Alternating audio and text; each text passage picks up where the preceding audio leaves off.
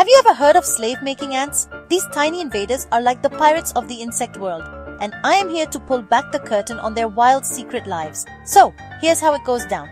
A queen from a slave-making species sneaks into a neighboring ant colony, often with a little squad of her own. They find the nursery, snatch up the helpless ant pupae and haul them back home. When those stolen babies hatch, they're basically tricked into believing they belong and end up working for their kidnappers. It's like nature's version of a heist movie, but with way more legs. But that's not even the wildest part of the ant world. Leafcutter ants, total overachievers. They build sprawling underground cities, and we're talking millions of residents.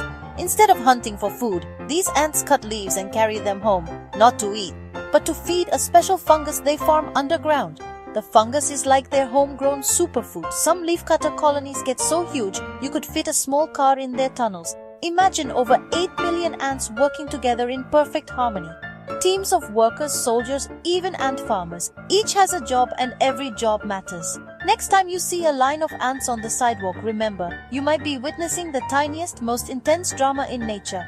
Tiny invaders, epic battles, and underground cities. Ants are full of surprises. Stay curious.